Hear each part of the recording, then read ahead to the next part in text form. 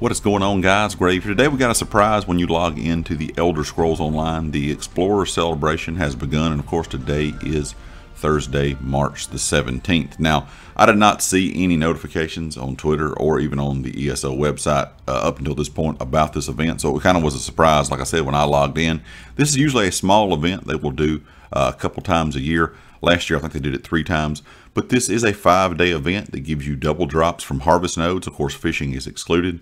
Double EXP gains from every source in the game, so that's 100% experience boost from anything you do. That will stack with other XP boosts such as scrolls or group multipliers, and double gold earned from monster kills, quest rewards, and similar sources.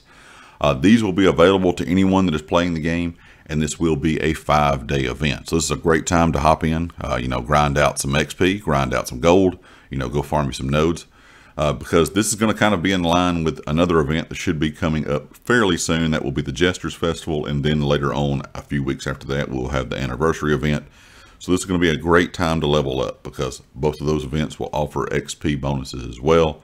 So if you have a lot of XP scrolls saved up for the next 5 days, this will be a great time during the Explorer celebration to go out and farm some XP, level up that CP, like I said, farm nodes, farm gold, anything like that, and then get ready for those next 2 events that should be coming up shortly. Like I said, it was a big surprise to me when I logged in that this was actually already going on in game.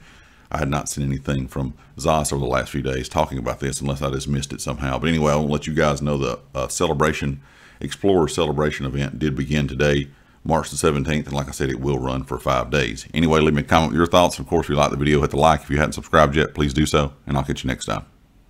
Peace.